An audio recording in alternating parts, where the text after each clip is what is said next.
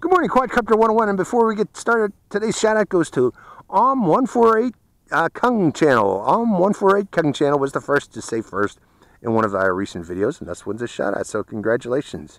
What do we got for you today? This is the SJRC S20W-D 720p model.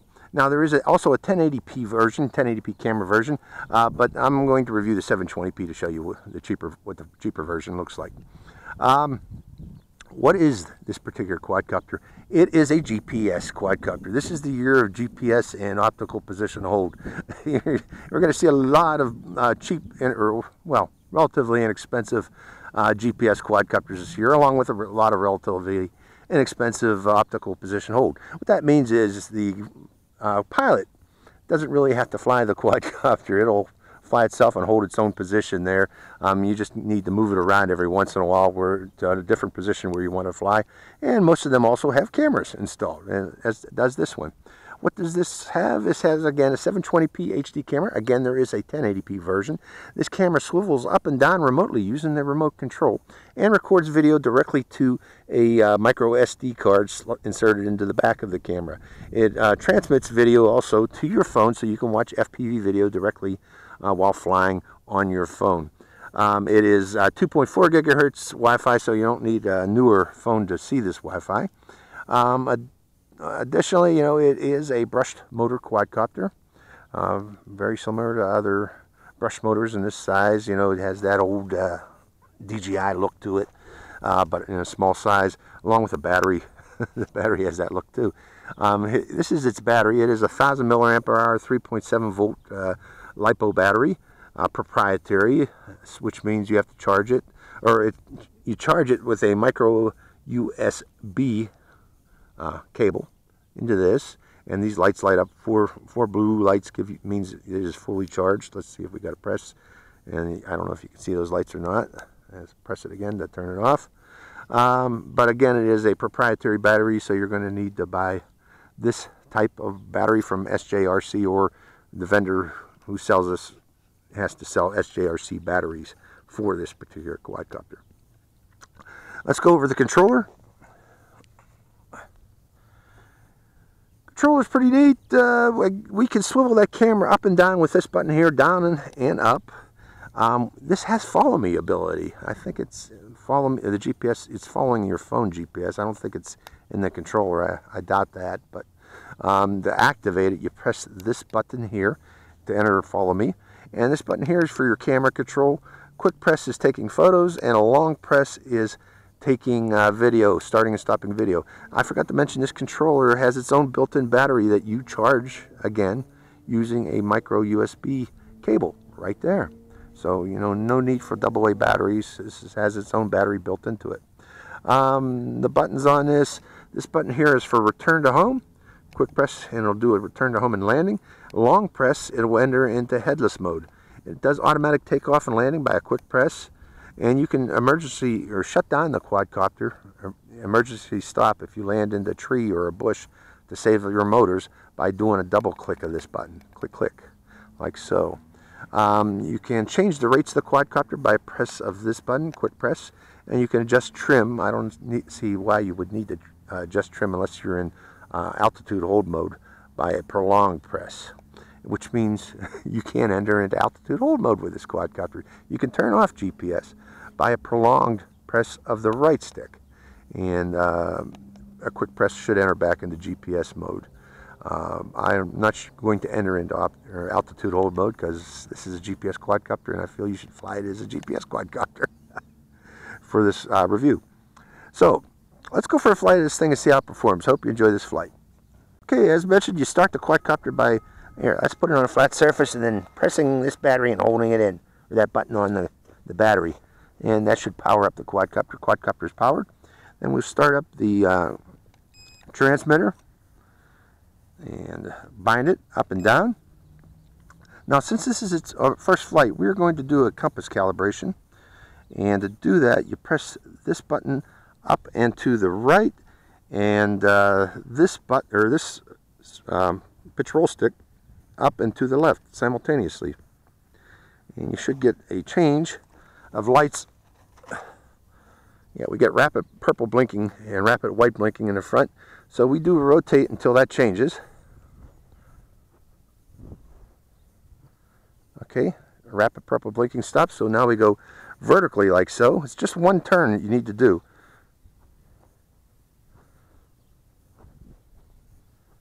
And there we go. We got solid lights. We're ready to go. Okay, I'm going to open up the app and we'll go for the flight now. Okay, this is the SJ GPS app available on Google Play and iTunes. And I notice that right now I have S20W, S20P-D GPS selected, which is my drone. But all the other SJRC drones are also available here. You can this is the S20W versions, and my correct version is the S720P version. Now I think you can swipe right or left.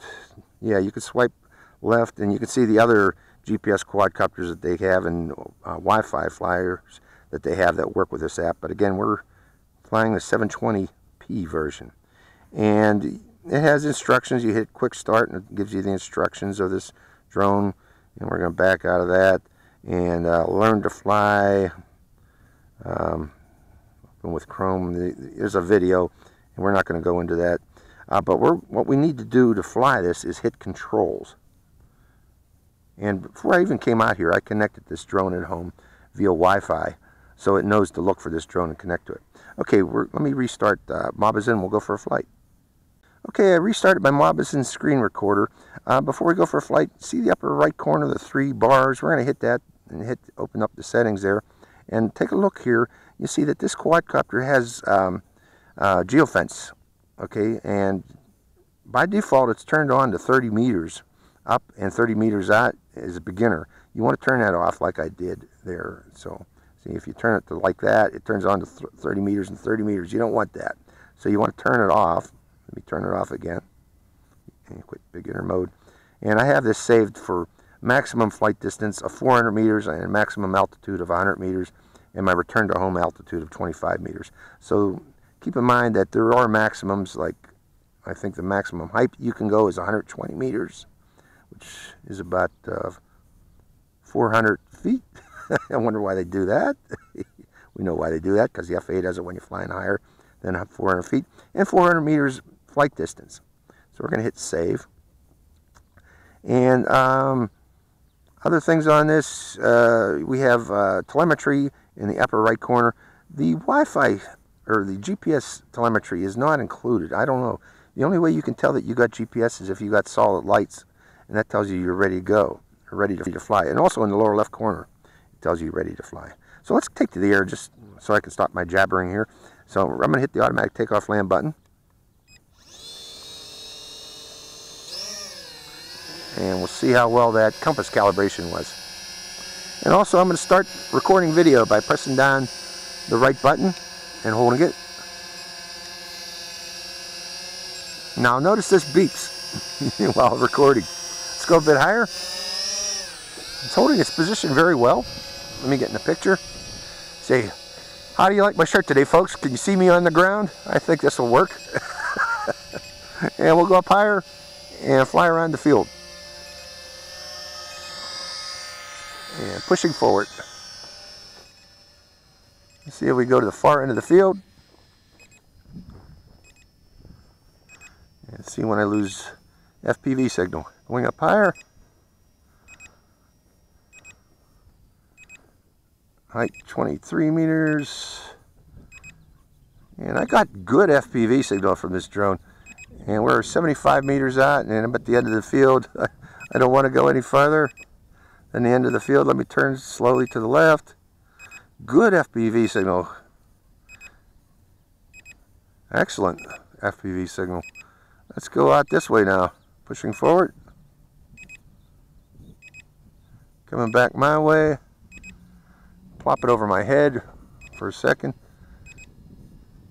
I can see it up there.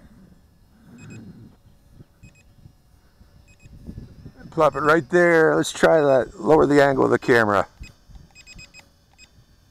We'll go all the way down. I guess it doesn't go all the way down. That's about as far as it goes. Okay. Yeah. A little more. No. Bringing it back up again. So the camera angle doesn't go all the way down. That's limited by the tilt of that camera pod. But pushing forward again, let's head to the other end of the field.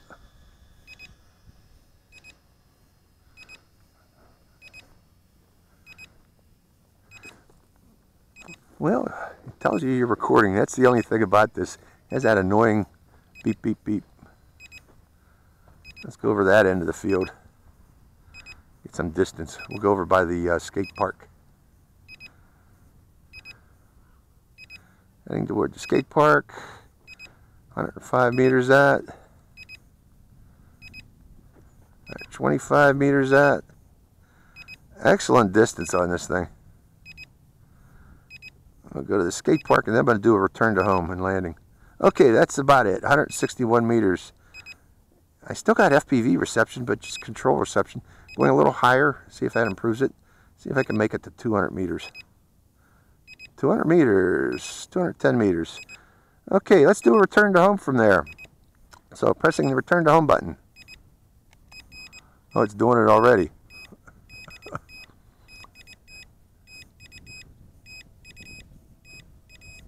It's flying back already. It sensed that I lost signal and it does an automatic return to home, and boy does it move. Boy is it moving. It comes back at high speed. Does it measure the velocity? I'm going to have to review that telemetry information, because that was high speed coming back here. And now it's doing its descent from on high. So again, I was about 210 meters out or so, and then I lost connection and did an automatic return to home. And look at that, how fast that comes down. Does it slow down before? Yeah, there it goes. It slows down before touching down and does a nice gentle landing. That's excellent, actually. Let me start that camera, stop that beeping. Took a photo. I got return home turned on, don't I? There. And stopping the camera again. Camera stop. Okay, let's try something else. Follow me. We're going to put it back on the pad again. Starting the camera one more time. Automatic takeoff.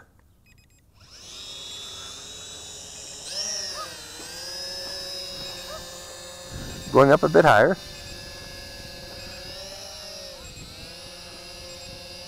Plopping it right there. Moving out a little farther. And hitting follow me. I got a visitor here. He wants to see what I'm doing.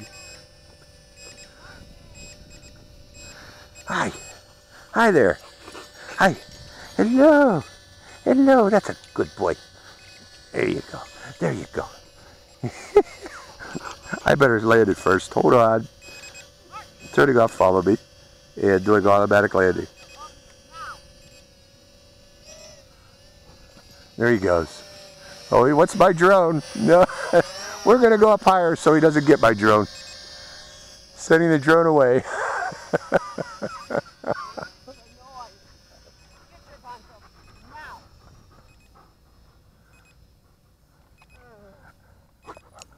And there goes my drone.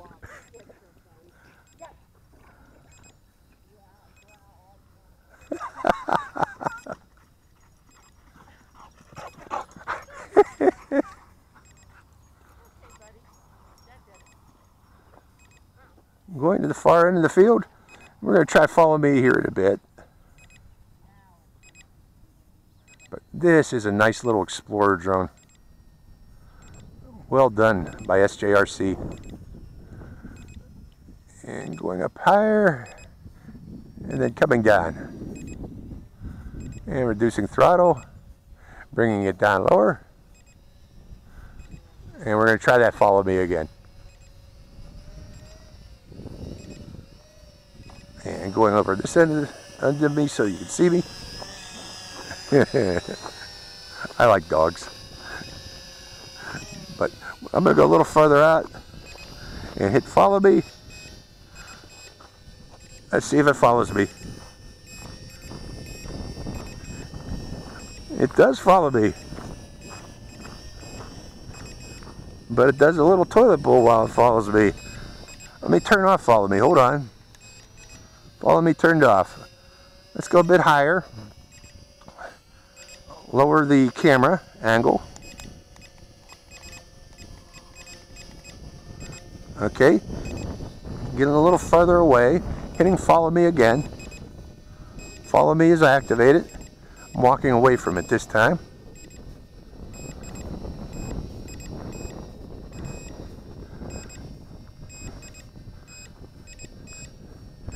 Is it following me? Doesn't seem to be. Let me try it again.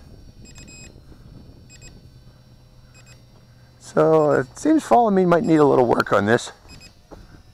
Okay, it's doing something now.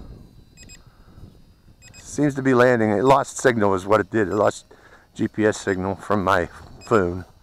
So, oh, we're low battery. That's why. So that's the end of the flight.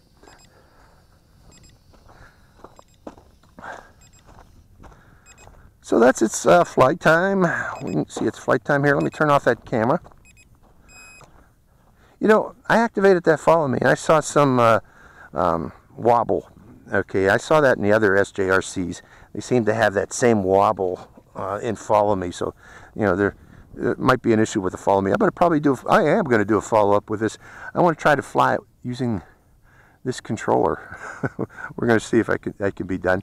Also, I wanted to try the mode flying it with the screen. Okay, that wasn't implemented in the other SJRC. I'm not sure if it's implemented on this one either, because when I press center, return to home, see how wiggly that is? Let me put that on the ground. But let's reduce the. I can't seem to get it to work. Okay, I'm not sure that this is also implemented with this current SJRC. The swipe on the screen waypoint flying mode. I don't think that has been implemented. And again, I saw again the toilet bowl effect while I was doing follow me. So, and I saw that in other SJRCs that I flew. So that might not be as good an option to use as other follow me drones. So, but as just an explorer drone, this was excellent. It actually was flying great out to about 200 meters radius of my area, of my position. When you'd exceed about 200 meters, it would seem to, it would lose connection with the transmitter and would do a return to home, which is great too. It's supposed to do that. But going out to 400 meters, through the geofence, I don't think this is capable of doing that. So, hope you enjoyed this flight. This is Quadcopter 101, signing out.